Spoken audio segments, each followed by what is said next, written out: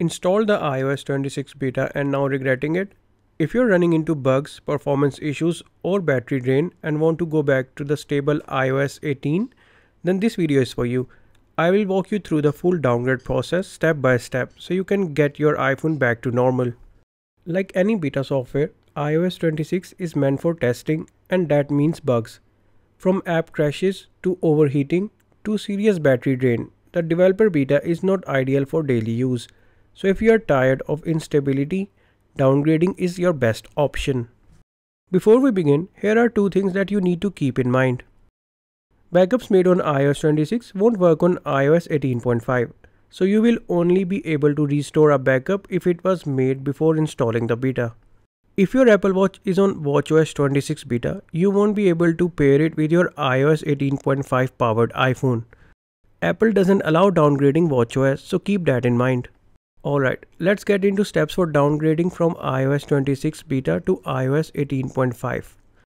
On your Mac, open Finder. If you are on Windows, launch iTunes. If you don't have iTunes installed on your computer, you can find the link in the description of this video. Connect your device to your computer using a USB-C or Lightning cable.